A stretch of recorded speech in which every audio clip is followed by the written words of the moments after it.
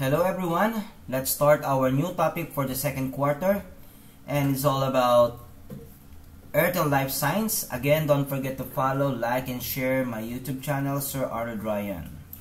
And with that, let me present to all of you the branches of biology. So at first, what can you observe on the first picture? So if you think this is the biggest flower on Earth, actually that's correct. That is what we call Raplesia. Raplesia speciosa is one of the 13 species found in the Philippines also. It's all around the globe. So it talks about botany. Another. So what kind of animal is this? If you think this is tarsier, that's actually correct. Tarsius cyrithia, or the Philippine tarsier. Small brownish grayish mammal.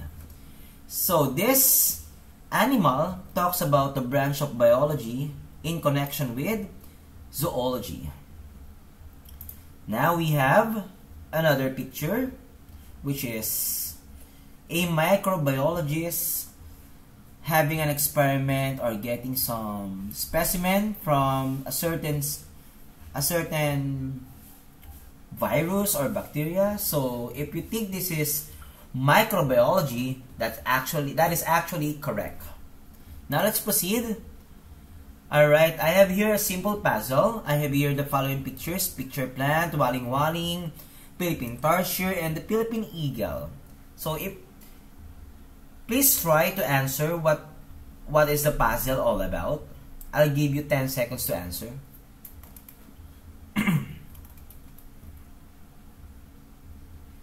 And time's up. If your answer is life science, absolutely that's correct. Very good, everyone. So let's discuss life science. Life science studies life in all its forms, past and the present. So covered lahat po yan, mula noon hanggang ngayon. This can include the plants, animals, viruses, and bacteria, even the single-celled and even the cells. Life science can be divided into basic science, like for example, the discovery of life processes, such as the cell division, applied science, or the new drug candidate testing in clinical phases, and the translational research, or screening a drug compound to treat cancer and using it for medicinal practices. So these are all examples of life science. And what you can see on our picture, like for example, the coronavirus, amoeba, and lactobacillus acidophilus. So these are all examples of life science wherein these specimens are part of those processes. Lactobacillus acidophilus is a type of bacteria found naturally in our digestive tract and other places of our body. And it's also one of the most commonly used probiotics to help treat many medical conditions. And with that, let me start with our new topic. The Quarter 2, which is Module 21, Evolving Concepts of Life Based on Emerging Pieces of Evidence. Have you been curious of when and where did life possibly start on Earth? During the 1800s, geologists and the naturalists found several forms of physical evidence that confirm that Earth is very old. The evidence includes fossils of ancient sea life on dry lands far from oceans. This supported the idea that the Earth's changed over time, and some dry land today was once covered by the oceans. The many layers of rock allowed the people to realize that rock layers represent the order in which rocks and fossils appeared. Thus, they were able to trace the history of Earth and life on Earth. And lastly, the indications that volcanic eruptions, yung mga earthquakes and erosions that happened long ago, shaped much of the Earth's surface and supported the idea of an older Earth. So, itong mga to ay halimbawa lamang ng mga evidences na nagpapatunay na talagang ang Earth ay nasa old age na. These are our lesson objectives. Number 1, identify the sequence of the events of the history of the Earth on Earth. Number 2, name the pieces of the evidence of the evolution of life on Earth. And number 3, recognize the importance of knowing the history of life on Earth. So I have here a simple My Life timeline. This is also present in your modules. So timeline of your life, of course, it all starts with the day that you were born and the significant events of your life and up to present. So what is a timeline? Actually, timeline is a visual representation of a chronological sequence. When we say chronological, sunod-sunod, along a drawn line that helps a viewer understand time relationships. Etong timeline na to can be used to refer to things in the past or future, or that are purely conceptual. And of course, itong mga timelines na to ay composed of text and graphics na nagsisilbing infographics that gives more details for the timeline. So why is it important? So bakit siya significant? Significant ang timeline, mga ka-learners, dahil ito yung documentation ng type ng development o yung mga nagaganap na pangyayari mula noon hanggang ngayon. It also provides a clear history and assisting the viewers, tayo mismo, na para maunawaan natin yung nakaraan at yung kasalukuyan. This timeline can also help with management tasks. So I have here a simple timeline of the appearances of the life forms on Earth. So kitang-kita naman po na nagsimula lahat sa meteorites and volcanic eruptions. Then, nagkaroon tayo ng stromatolites, then cyanobacteria, eukaryotes, trilobites, reptiles, and the presence of Homo erectus. Ang timeline po, this serves as the evolution of life, the story of evolution over 3 billion years ago. And it shows how microscopic single-celled organisms transformed the Earth and gave rise to complex organisms like the animals. By the way, humans are considered animals, the highest form of animals. So let's make a throwback. 4.6 to 3.8 billion years ago, medyo paatras po tayo, kasi we're tracking the past. So 4.6 to 3.8 BYA or billion years ago, or yung tinatawag nating panahon na Precambrian. There are 3 types of timelines including the chronological, roadmaps, and the Gantt charts. And with this, so ito po yung Precambrian. On this phase or in this period, the early Earth is said to be violent because of the meteorites and volcanic eruptions. Punong-puno ng pagbagsak ng eruptions. Ng meteorites at pagputok ng volcanic eruptions. With this condition, nagkaroon ng zircon crystals. And according to geology professor Darrell Henry and Paul Muller, sila yung mga expert practitioners of several techniques na nagsasabing ang mga zircons ay pwedeng ma-extract para malaman ang tunay na age ng Earth. They are searching for some of the oldest rocks in the continental crust for the zircons with them and for the clues the zircons contain about the formation of the planet. It can contain a record of some of the earliest history of the Earth. So yung zircon, ito yung talagang naging tool para malaman po natin yung tunay na edad ng Earth.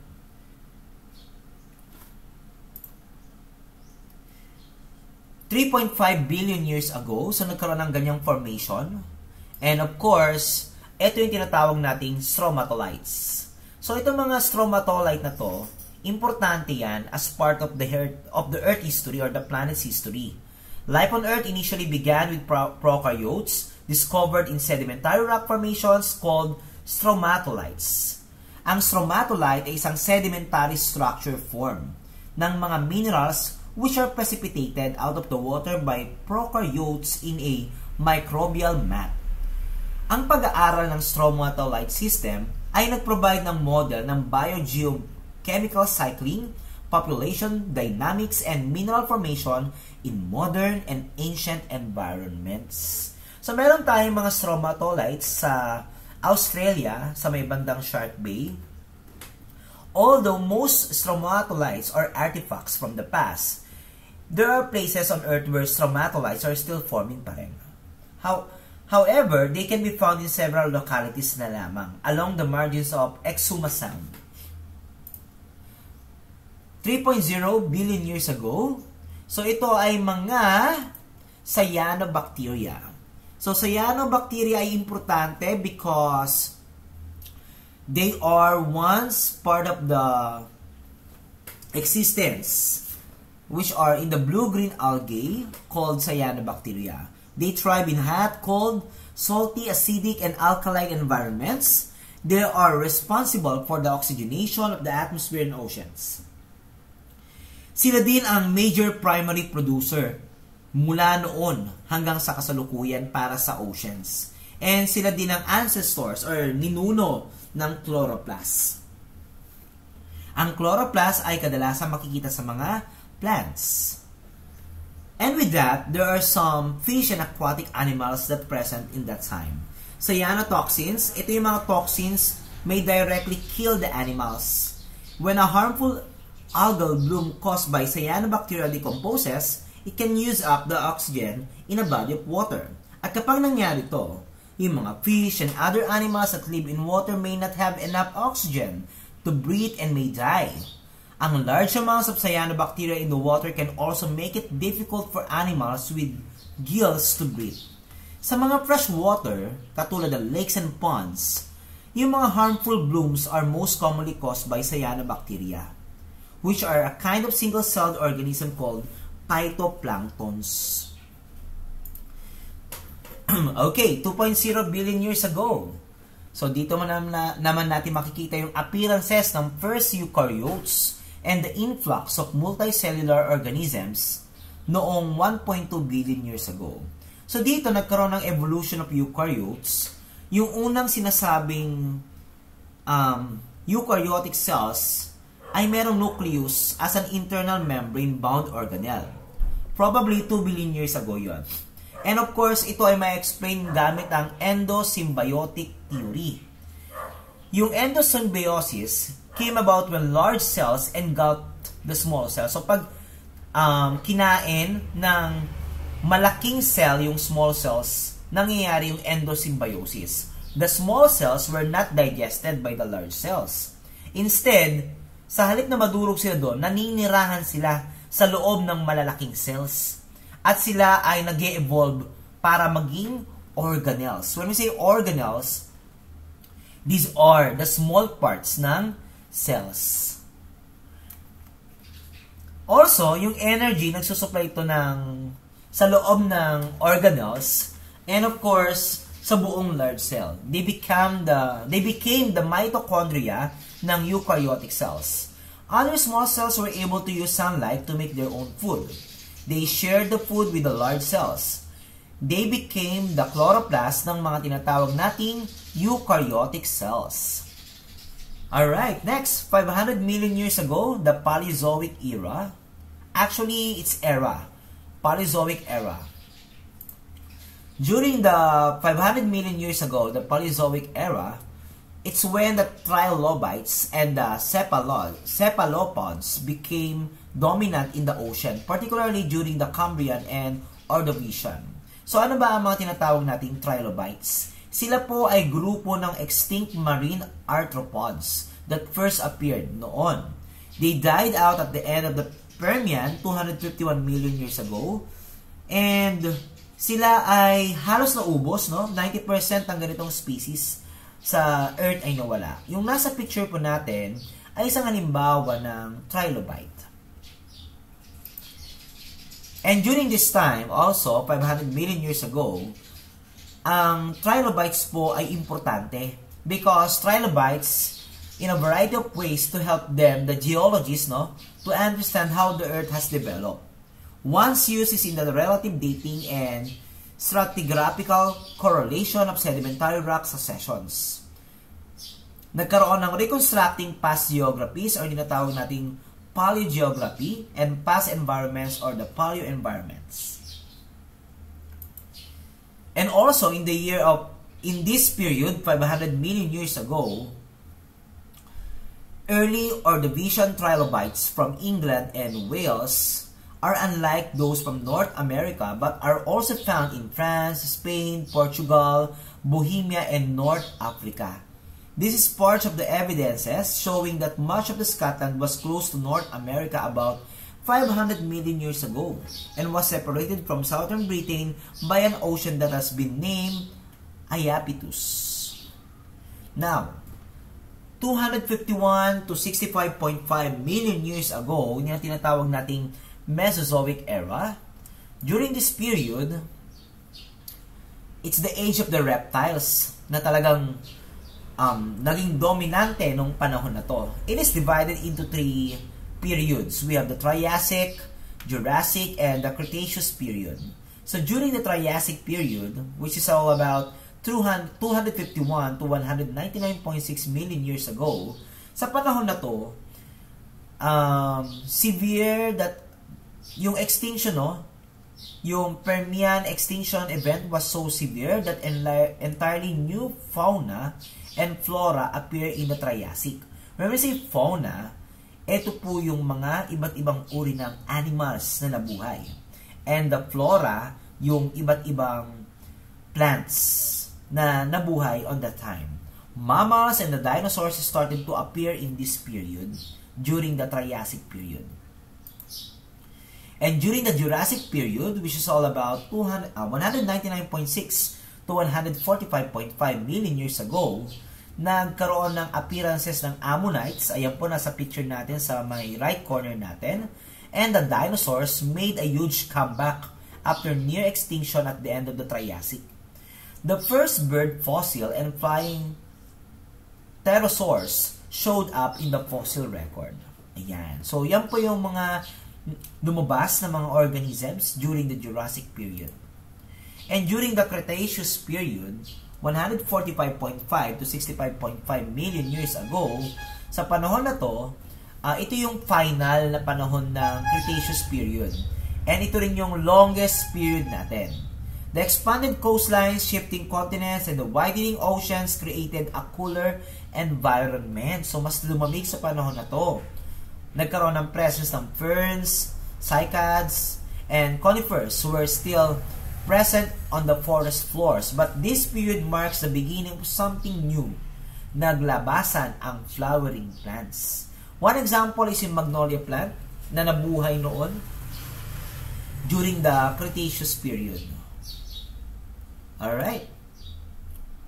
Sa panahon ding to, there are around 1,000 species of beech and oak trees, and they are mostly found in the northern hemisphere. Kasi nga mas lumamig, di ba po, sa area niyo.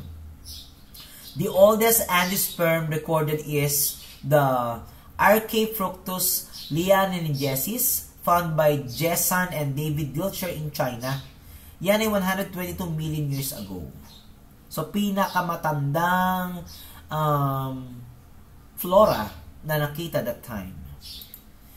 And 250 TYA or 1,000 years ago, dito na nagsimula ang Cenozoic era. During the Cenozoic era, age of mammals, North America's characteristic landscape began to develop during the Cenozoic.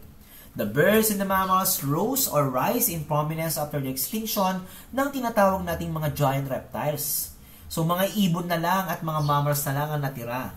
And what common in Cenozoic fossils is yung cat-like carnivores and early horses, as well as Ice Age woolly mammoths. Diyan na naglabasan yung mga yan. And the Paleogene has 3 divisions. Nariyan ang Paleocene epoch, which is 65.5 to 55.8 million years ago. Eocene epoch, 55.8 to 33.9 million years ago. The Oligocene epoch, 33.9 to 23.03 million years ago. So let's talk about the Paleocene epoch. With this, yung mga dinosaur competitors na wala na sila, mas marami ang mammals na naglabasan. Ang mga reptiles katulad ng snakes, lizards, turtles, and crocodiles persisted. Nagkaroon na din ng mga bagong halaman na nag-evolve katulad ng pines, cacti, o yung cactus, no? And palm trees appeared. Ang mga flowering plants ay nagtuloy-tuloy lamang na mabuhay at mas dumami pa ito. And of course, during the Eocene epoch, sa India, nagkaroon ng slow movement pa-northward. Talagang umakyat siya papunta sa Asia. And this force started to push up the Himalayan mountains. Yung mga palm trees natin at yung mga alligators, sila ay nagsimula ng mabuhay sa Arctic Circle. Ang mga birds, nagtuloy-tuloy silang dumami at mas nagkaroon pa ng variety tulad ng penguins, pelicans, ducks, and the gulls. During the Oligocene epoch, there was a significant increase in volcanic activity, lalong-lalo na sa Europe at North America. One example is yung Yellowstone National Park is a remnant of this activity. So, nasa right side din ng ating screen, yung mga hornless rhinoceros from Asia was the largest land mammal ever to live nung panahon ng Oligocene epoch. Now, the Neogene has two divisions. So, under ng Cenozoic is yung Neogene. Nagkaroon dyan ng Miocene epoch, 23.03 to 5.332 million years ago, at yung Pliocene epoch, 5.332 to 2.580 million years ago. So, let's talk about the Miocene epoch. Sa panahon na to, mas dumami ang grassland. Mammals, and nagkaroon ng multiple stomachs suitable for digesting the top grasses. There were great mammals migrations mula sa continent to continent, nakakapaglakad na sila, naglalakbay na, especially mga elephants. Mula from North America, nag-migrate sila sa iba't ibang lugar. And of course, the Pliocene epoch, dito, yung mga grassland and savannas, nag-expand dyan. Nagkaroon ng cooler but drier climate. Yung mga armadillos, yung mga ground sloths, opossums, and porcupines, nag-move sila from North America. Pumunta sila ng North America kasi doon talaga suitable yung kailangan nilang climate. At yung mga dogs, cats, and bears, and horses move into South America. So we have the Quaternary, yung Cenozoic na hati pa rin siya, So, into two divisions. We have the Pleistocene epoch and the Holocene epoch. Sa Pleistocene, it's 11.700 years ago to 2.58 million years ago. At yung Holocene epoch naman is 11.5 thousand years ago up to present. So, let's discuss the Pleistocene. Sa Pleistocene epoch, the position of the continents was essentially the same as it's today. Kung ano nakikita natin sa mapa, sa globo, yun na ang position niyan. This was the time of global cooling and warming with ice ages and interglacial periods occurring about every 100,000 years. There was also a significant number of large animals. So nagkaroon dyan ng mammoths, mastodons, saber-toothed cats, and the giant ground sloths. Pero, sa ngayon, kaunti na lamang sila, Nawala na karamihan. Nag-extinct na. And of course, during the Holocene epoch, ito na yung panahon ng tao, the age of man. The vast majority of scientists agree that human activity is responsible for global warming as an observed increase in the mean global temperatures that is still going on. Ang habitat, nagkaroon ng habitat destruction, nagkaroon ng pollution, and other factors are causing an ongoing mass extinction of plants and animal species. Nagkaroon din ng great development sa human knowledge and technology na up to now ay ginagamit natin. Para mas maunawaan ang mga nangyayaring pagbabago, so marami tayong inimbentong technologies. So the importance of embracing the timeline of the appearance of life forms, of course, yung lahat ng epoch na yon, yun ay part ng timeline na nagre-represent ng bawat chapter or kabanata ng story of adaptation ng lahat ng organisms sa Earth.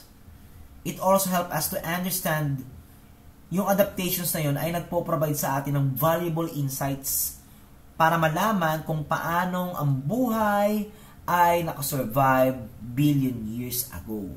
It also embraces us, the timeline. It also informs us sustainable practices by highlighting the intricate relationships between the species and the ecosystem. With this, recognizing the delicate balance that has evolved over millions of years encourages responsible stewardship of the planet, emphasizing the need for sustainable practices to ensure the well-being of current and future generations. So in short, ang ating summary for this lesson is, the history of life on Earth is a captivating narrative that unfolds through the millennia, marked by the emergence and evolution of the diverse life forms. And in conclusion, the timeline of the appearance of life forms serves as a profound testament to the enduring story of evolution on Earth. It embraces this timeline not only enhances our understanding of the biological processes and human origins, but also instills a sense of responsibility towards the preservation of the biodiversity. As we navigate the complexities of the present, the timeline beckons us to appreciate the beauty of the life's journey, urging us to protect more our Earth and cherish the delicate web of existence that binds us to the vast expanse of evolutionary time. Always remember this, mga ka-learners. The Earth is continuously evolving. Man is always evolving. Transformation is always present. Therefore, with this development and improvement, don't forget to protect our Mother Earth. So mga ka-learners, let's have our activity cards. For our activity 1, here's the instruction and the activity. Directions: arrange the jumbled word to reveal the evidence in the history of life on Earth. Write the answer on the space below the grid. So, we have here the jumbled letters. And on the right side is the meaning or definition of that. So, your teacher will give you 2 minutes to answer this. Good luck, everyone. And for your activity number 2, from the given statements below, arrange them or the following boxes to show the origin and the evolution of eukaryotes. Number the boxes from 1 to 8, 1 as the earliest. So pagsusunod-sunurin lang natin yung sequence, no? Number 1 yung pinaka-maaga at yung number 8 naman yung pinaka-present. So again, 2 minutes to perform this. Mga ka-learners, good luck. And to show our answers, is our answer card. These are the answers for activity 1 and for our activity 2. Our references, our reference materials.